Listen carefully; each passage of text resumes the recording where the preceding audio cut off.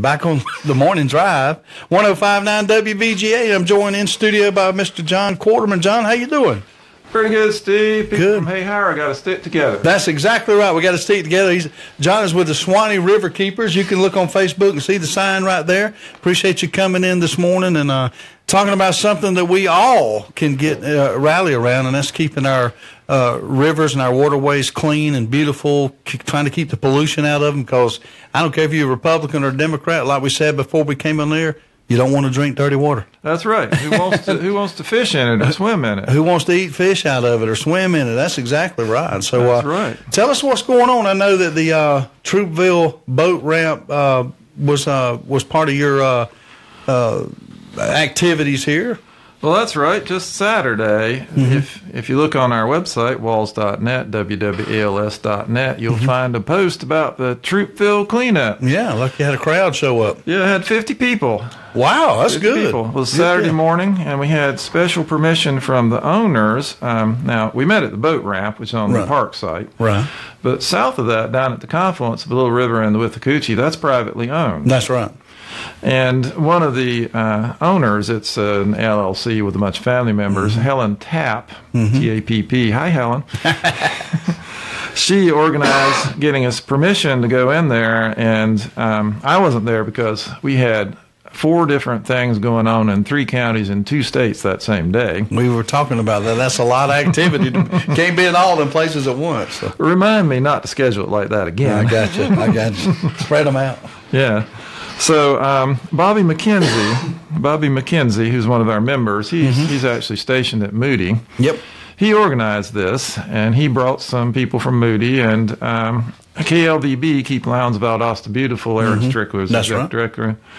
They sent 2 Boy Scout troops and a Girl Scout troop. Wow. Bet they had a good time. Yep. So we had everybody from children to adults out there picking up stuff. They found everything from, he says on here somewhere, how many tires and such, which naturally right now I can't find. Here we go. 5 tires, 35 of 30-gallon trash bags, a bumper from a Pontiac Bonneville, and a life-size motorcycle sign, plus a boat. And a boat, as in it looked to be about 16 feet long. Really? Yeah. I guess it just got abandoned, or yeah, clearly water got high and got left over there or something. And KLVB called Parks and Rec to come take out the trash. We actually also have an agreement with Lowndes County Public Works. We've done a lot of cleanups at landings, and in Lowndes County they'll come get the bags if we collect them. We like that. Well, that's the least they could do for y'all doing this free of charge, you know. So, and thanks to Bobby McKenzie and Helen Tapp and KLVB and VLPRA and Lowndes County, and there's a long list. He used, while he was down there, these signs that we had planted the previous day at the boat ramp. Right. Gotcha. It's 2 metal signs. Each side of the sheet, you can see each side, and if you look at that post there on WALS.net, you'll see what I'm holding up. And these, what he particularly referred to is the one that has safety on it, because that's a big thing. You'll notice it also has etiquette, with little things like respect waterfront property, don't trespass on private property, minimize impacts to the shore. I mean, that's half of the point. We want to get people using the rivers that actually like the rivers, and we'll take care of them. That's right. It's all about respect, John. That's right. You would think that we wouldn't have to even get on here and talk about that, but we do. You'd think. Obviously, because the people that left the trash you described a while ago, they have no respect for the environment. Ridiculous. They think somebody will come along and clean it up, and okay, in this case they're right, but that's not really the way it ought to be. That's not the way it ought to be, you're right. But thank God for you guys. Phil Hubbard printed these metal signs and planted them. They were designed by a committee, a rare example of a committee camel that came out pretty good. Yeah, that's right. It did good. That's good brochure for sure. All right, and there is a brochure for the water trail, the Withlacoochee and Little River Water Trail. We're almost finished with it. That's a nifty little thing you got right here. And where can people get this brochure at, huh? Well, they can actually print it right off the website, or if they call us, we'll send them some. That's right. Now, this tells you how many miles it is from one destination to the next, which is if you're kayaking or canoeing down the river, it's helpful to know how far you got to paddle, right? Yeah. So, and we actually had one on there. I won't say which one, which was 10 miles off.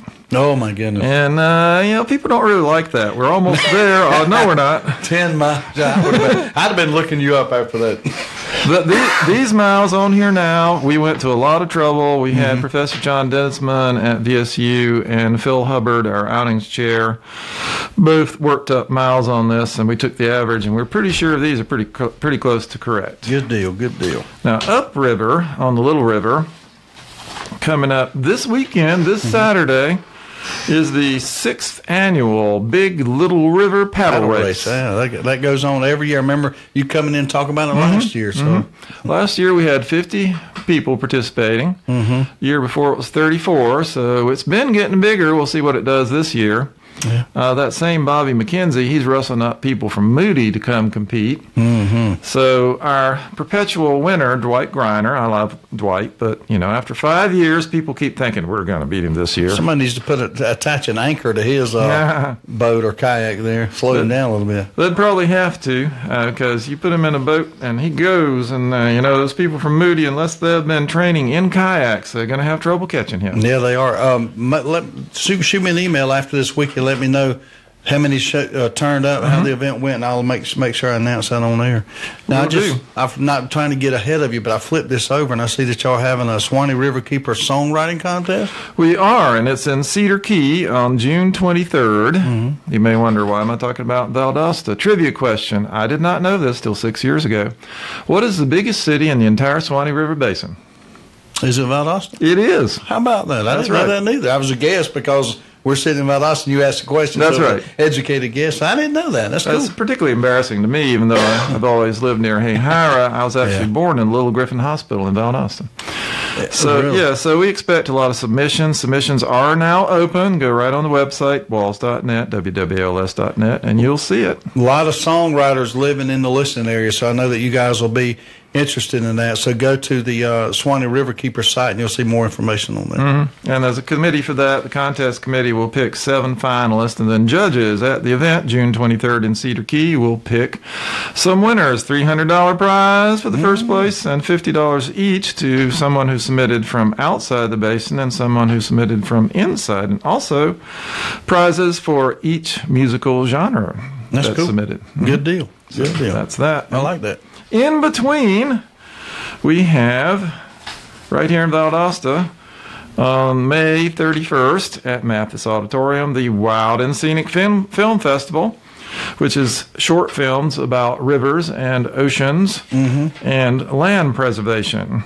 Gotcha. We're also going to have, actually, both at the paddle race and at the film festival, we're going to have a silent auction, and we're raffling off a kayak. No, hey, that's a good deal. And I'm going to tell you, Mathis City Auditorium, that's a hidden gem in the community. That's a great venue, great auditorium. The sound quality is good, lighting's good, so that'll be a nice event right there. And that's going on again Thursday, May the 31st at 7 p.m., so y'all mark that down on your calendar. That's right. And John, if you don't mind, I'm going to take a really quick break right here, and when we come back, we'll get some more information out there. Looks like we got a couple more things to talk about. Always. All right, 105.9 WVGA. I'll be right back. The location, Valdosta, Georgia. It's a fine place to enjoy life until somebody breaks the law. That's where I come in. I carry a badge. We were working the beat around Langdale Kia. Langdale Kia of Valdosta, they know it's a crime. It's a crime to pay more than a dime. 1 dime total out of pocket. The rest of Georgia needs some guidance. We went undercover. Hey, come on in. Sir, how much do we need to put down on this car? $1,500 down should do it. I was afraid of that. Book 'em. Hey, what gives? You're under arrest. It's a crime to pay more than a dime. 1 dime down. But that's at Langdale Kia of Valdosta. They even got that credit approve-a-thon. Correct. If you bring home $425 a week, you get up to $30,000 in credit. 30 grand? That's right, Mac. With only 1 dime down. At Langdale Kia. Langdale Kia of Valdosta. On North Ashley Street. LangdaleKia.com. That's LangdaleKia.com. To qualified buyers, see dealer for details. Howdy, folks. It's me, Colonel Sanders. My KFC $20 fill-up includes a whole bucket of delicious Kentucky Fried Chicken, 2 sides of mashed potatoes and gravy, coleslaw, and 4 flaky biscuits for just $20. It'll feed 4 people. And it comes with a free bucket. And every time you use that bucket, you'll be reminded of how delicious that meal was. Now that's value. KFC, it's finger-licking good. And participating KFCs for a limited time. Prices may vary. Tax extra. Extra charge for breast piece and side item substitution may apply. Offer includes 8-piece chicken, 3 large sides, 4 biscuits. You can't print invoices without ink. You can't print status reports, spreadsheets, or that report due in 12 minutes without ink. No, you can't print anything without ink. Luckily, Staples has a huge selection of ink and toner in stock and at great prices every day. This week only, buy 1 HP ink at Staples and get a second 30% off. So stock up now, because you can't afford to run out of ink. Ends 4/14/18. See store associate or staples.com for details. Restrictions may apply. Bush Wealth Management works to empower their clients to live comfortably by planning wisely. Listen in every Tuesday morning for their latest thoughts and comments, or check out their podcast at bushwealth.com. Hi, this is Stacy Bush with Bush Wealth Management. With the stock market hitting new all-time highs, it seems like almost every day, a lot of people are leery about investing in times like this. That's why we look to use a strategy called dollar cost averaging. Dollar cost averaging is investing the same amount of money on a regular basis over a certain time horizon. By doing this, your money will automatically buy more shares when the share price of an investment is low and fewer shares when an investment is high, therefore generally decreasing your average share price over a period of time. To learn more strategies like this, please give us a call today, 229-247-1474, or check us out at bushwealth.com. Securities offered through LPL Financial, member FINRA SIPC. Woodstack Barbecue Tavern, Valdosta's spot for authentic Southern barbecue. Slow-smoked ribs, pulled pork, brisket, chicken, sausage, and wings all await you. Woodstack Barbecue Tavern smokes everything using only local oak wood. Come in and taste true slow-smoked wood flavor. Start your barbecue experience with fresh fried pork rinds or a plate of the St. Louis Barbecue Classic burn-ins. Homemade desserts round out your incredible barbecue experience. Open 7 days a week, located on North Valdosta Road in the old Shorty's building. Woodstack Barbecue Tavern. Take pride in your barbecue. You're listening to South Georgia's #1 local talk show, The Morning Drive with Steve Nichols, on Valdosta's information leader, News Talk 105.9 WVGA.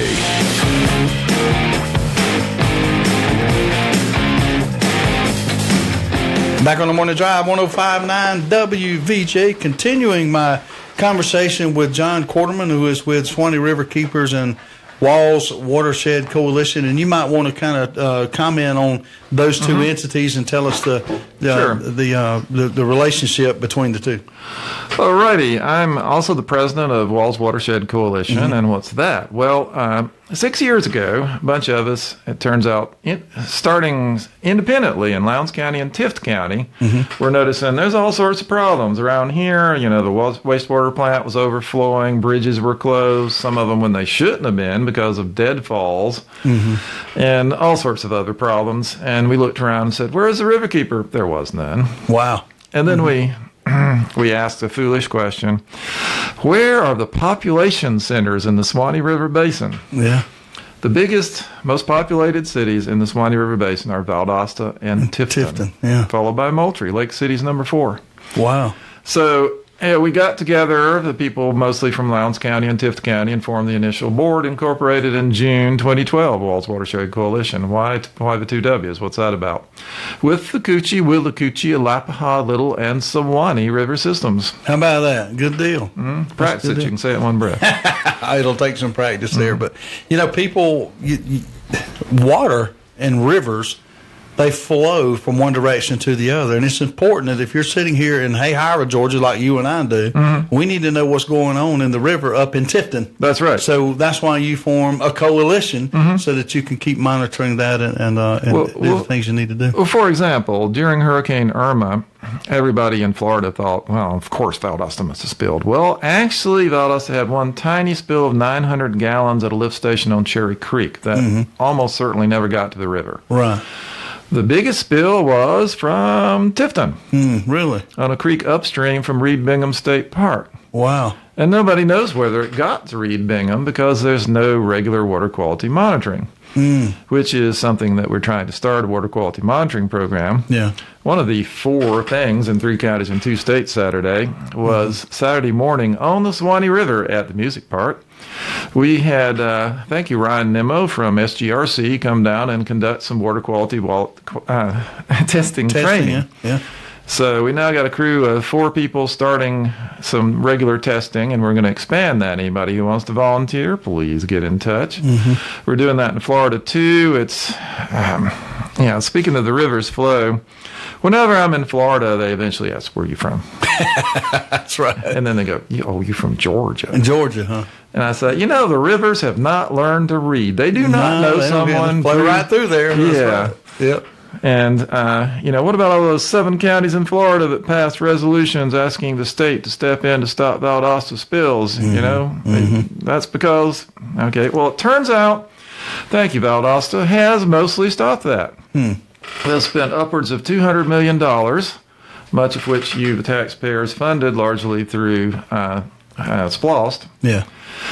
And they built a whole new Withlacoochee wastewater treatment plant uphill out of a floodplain. Right. They built a big force main, which is near the Y at Gornto, and a bunch of other stuff, so that it's now been more than a year since they had a major spill. That's good. That's progress. We hope it stays that way. Amen to that. Amen to that. Okay. Yep. Now, I know you got some other things to go over, but I want to ask you one quick question. And as a whole, right here in Lowndes County, when the water in the Withlacoochee is tested and the water in the Little River is tested, does it grade out okay? A lot of room for improvement? What do you see in there?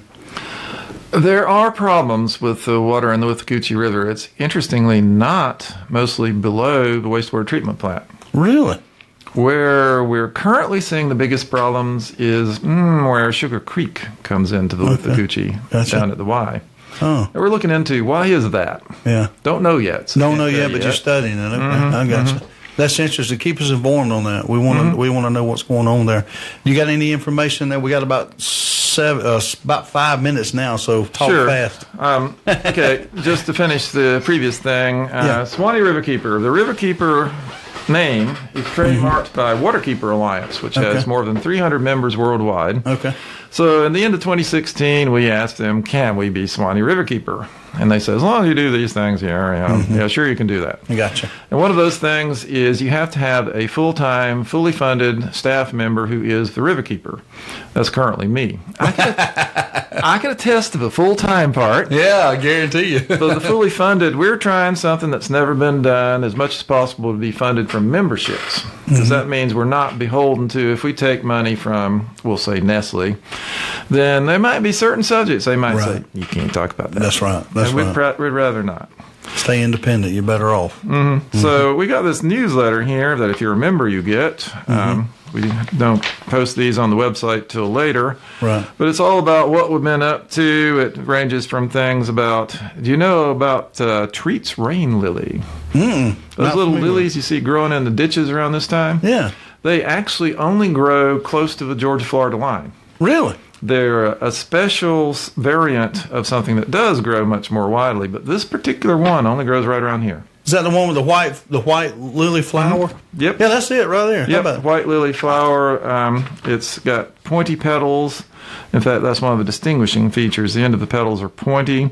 It has 6 petals, and it has yellow stamens, I guess. That was an embarrassment to my botanist. I don't know what I was if you were an embarrassment.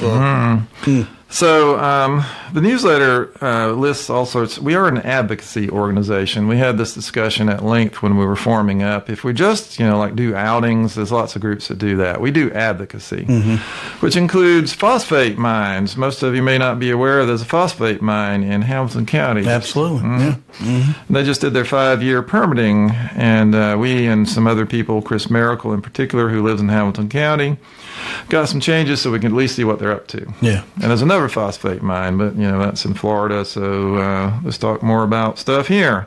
Outings.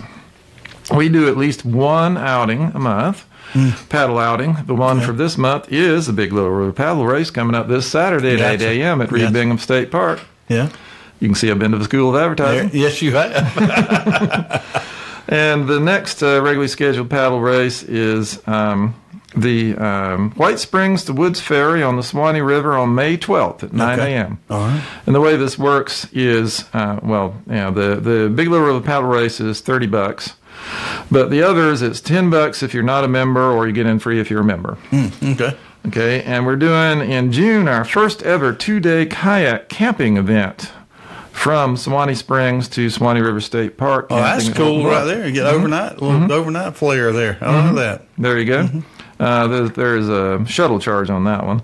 But that should be fun. I'll actually be in Buffalo, New York at the annual Waterkeeper Alliance conference. But that's part of the way this works is no one can do this, as an individual. It's got to be a group. Too big. Yeah, it's too big, too vast. Yep.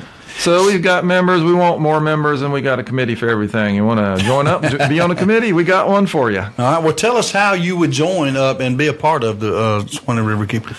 Well, the easiest way, if you're following along online, is just go to WALS.net, WWALS.net. If that's hard to remember, SuwanneeRiverkeeper.org. Okay. Goes to the same place. Goes to the same place. Yeah. And right there, over on the right side, or if you're on a phone, look in the menu under Become Involved. And you can also help with all sorts of things. We're project raising for water trail signs on the other water trail, the Alapaha River Water Trail. You will see signs showing up on the road shortly by the state. And as soon as the Naylor boat ramp that Lowndes County is building is finished, Lowndes County is going to plant the road signs. Oh, all right. Good. And I got to thank Robin Cumbus of Public Works at Lowndes County. And Joe Pritchard, the county manager, for agreeing that in Lowndes County, all the signs on all the landings on the water trails will be made by Lowndes County. Good deal. And on the Withlacoochee and Little River Water Trail, that's more than half of all of them. There you go. Well, John, I appreciate you coming in. I know there's a lot going on with the Suwannee Riverkeepers. We appreciate the hard work you do and the dedication you provide to keeping our waterways safe, secure, and clean. And that's something we can all get around. But again, I appreciate you coming in. And don't forget to shoot me an email of how many people showed up, who won the race, and I'll announce that Monday morning when I come in. Will do, and thanks for having me on. Yes, sir. John Quarterman, Suwannee Riverkeepers. Y'all check it out. For more information, you can shoot me an email, snichols@blackcrow.fm, and I will get the proper information to you, and I will see you tomorrow in 21 hours, 105.9 WVGA. Case almost closed. I'm Dave Anthony, Fox News. Bill Cosby's retrial is coming to an end in Pennsylvania, where a second jury will try to do what the first could not, reach a verdict. Fox's Gernal Scott is live outside the court in Norristown. Dave, after 11 days of testimony and around 25 witnesses for both sides, Bill Cosby, just about 15 minutes ago, arrived at the Montgomery County Courthouse, wife Camille at his side, to hear, along with the jury, closing arguments. Now, hard to judge the demeanor of Cosby. Tries to keep a stoic face, but if he is convicted of the 3 aggravated indecent assault charges against him, it could amount to a life sentence for him. Now, the jury is expected to hear the closing arguments, take up most of the morning before they get the case in the afternoon to see if they can come to a verdict. Dave. Here at all next hour, the driver who plowed a van onto a Toronto sidewalk, killing 10 people, injuring 15, goes to court. It's very clear, just from a general perspective, to say that the actions definitely look deliberate. That's Police Chief Mark Saunders. They still don't know why he did it and investigating any possible terror ties. Travis Reinking facing 4 murder charges in Nashville the day after he was captured not far from the Waffle House where James Shaw Jr. stopped the shooting. I just needed to disarm him and get the gun away